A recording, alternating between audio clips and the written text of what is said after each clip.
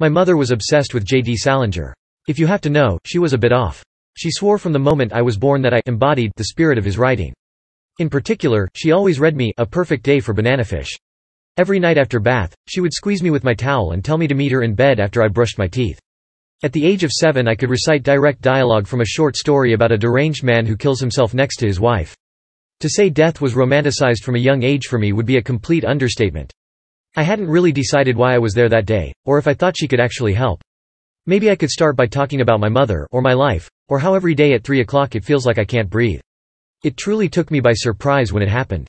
I remember looking around and seeing that no one was there but me and her. We had never been alone before. So I just did it. I leaned down and said, "I'm sorry. What do you need to know?" Of course, there was no answer. I knew she wasn't going to answer. But I couldn't resist. "Don't worry, we can try again later." Haha, that was funny. Well, maybe it wasn't funny, but it was at least ironic. If you were into that sort of thing. I heard the door open behind me and I grabbed my notebook. The director of the coroner program came in followed by a group of trainees, all closely on her heels. She looked shocked to see me. I was in so early. "Holden, please grab your coat and join us around the table," she said. I grabbed my coat as fast as I could and joined the group in the back of the class. I need to make sure I don't stand out as much. That is important. So what we have here is a Jane Doe found in the Bronx. Of course, at first glance, she looks as though she died from something only internally. She looks as though she is still sleeping. I have, of course, already determined the cause of death without any cutting or removing of any organs or skin. Your job is to work together and figure out how she died. Take your time, she has no immediate kin and no one but the local police are worried about her remains. I couldn't believe it. She was a Jane Doe. In the few hours that I knew her I imagined her to have a dedicated group of friends and people who missed her greatly. Maybe they just haven't found who is looking for her. Don't worry. I'll ask her as soon as they leave. I know you are confused. I'll explain it all later. Right now I need to keep telling you about what happened in that room. About what happened in Morgue Room B. "Holden, do you want to be in my group?" asked Daryl. He was a good guy and got good marks, so why not? "Sure man, that sounds good. Crazy that she is a Jane Doe though, right?" I never knew how to have a casual conversation with my classmates. I wasn't like the others. They were freaks. I really hope they don't cut her hair for the examination. We both really like it. It was her favorite. Daryl decided that we should stay through lunch to be able to examine her while the others were gone. Maybe the director would see and notice how studious we were. To be honest, I didn't give a shit about that. Daryl, on the other hand, was very interested in being liked. I just wanted as much alone time with her as I could get. I guess I should tell you about what happened after lunch now. The stuff that happened in the middle wasn't that important and I know you are only interested in the important stuff. While the others were at lunch, Daryl and I slid behind the door, careful to not draw any unwanted attention to us. Daryl, of course, didn't want anyone thinking he was trying to be on the director's good side. As you know, I didn't give a shit about that. I couldn't figure out why I was so drawn to her. It was magnetic. It was carnal. I had never wanted something more. And not in the physical frat boy sense. I wanted to know her. I couldn't stop thinking about her. What was she like before? Who was she with? Who did she like? Would she like me? Daryl spoke and it broke all of my perpetual inner thoughts.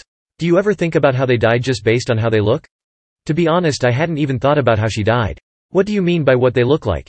You know, like this girl is a nice clean-cut girl. So obviously she wasn't a druggie. She was brought in immediately and she isn't dirty and roughed up. I don't know, I'm assuming that she died of some sort of accidental drug overdose or an undiagnosed heart condition. But the director wouldn't know about the heart condition just from looking at the outside of her, right?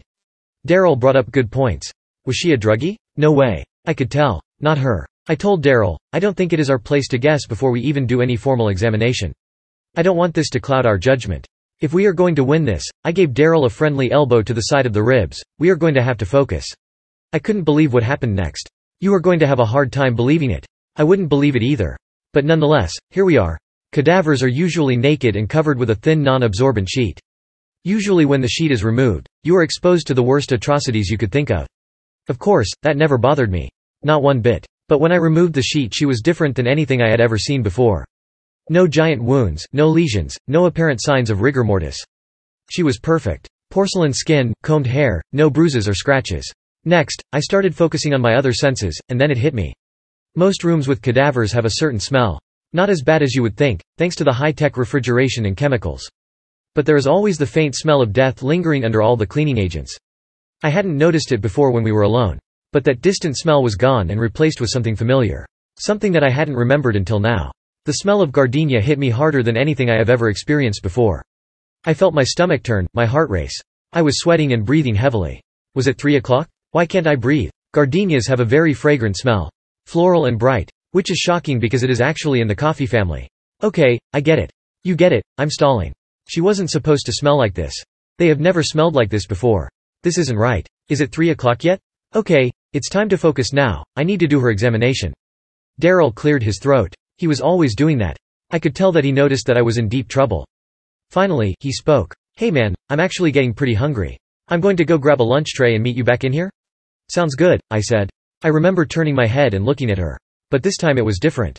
The longing was gone and replaced with something much darker. The rage boiled inside me and I couldn't take it. Why would you wear that? Who told you about that? You smell repulsive and corrupt. Believe me, I wanted to think about anything else. I really tried my best, you have to believe me. But I couldn't help it. She made me think about the worst part of me. You know, my mother used to smell aggressively of the flowers she clipped in her garden. Gardenias, roses, lilies and any other boring fragrant pieces she could grow, she would wear on her at all times. I have vivid memories of her reading me stories about death and despair while reeking of fragrance. In fact, the last memory of her that I have, my favorite memory of her, involves her smelling of flowers before she took her last breath. Oh, she was surprised of course. But I guess that story is for another time. I'll tell her, my Jane, when she is ready. Right now I am focused on who told her to wear this whorish smell. I couldn't help it. I just couldn't stop thinking about it. My mother really ruined me, you know? No matter how hard I tried, she was always there nagging me from the grave. She just wouldn't leave me alone. So Jane, it is just you and me now. You see, is it okay if I call you that? I have been waiting to be alone with you again because I have so many questions for you. I could feel my rage boiling. How could she do this to me? She and I could have been perfect. You smell like her. She told you, didn't she? She told you what I did. I could hear an alarm go off in the distance. What time was it? I couldn't get my thoughts to stop racing. I was going to do something bad, I could feel it. Listen Jane, don't be afraid, you did this. You knew what you were doing when you came in here. You got me to be interested in you, you tempted me with your calm demeanor. But you ruined it. I can tell that you talked to her, my mother. You were working with her. I could feel myself lose it but I couldn't stop. If you must know, I wasn't going to do what I did. I wanted us to start fresh, to talk and grow our relationship. She messed this up. Not me. Honestly. I checked my watch and it was 2:58. I took a deep breath, counted to 10, and drove a scalpel into her chest.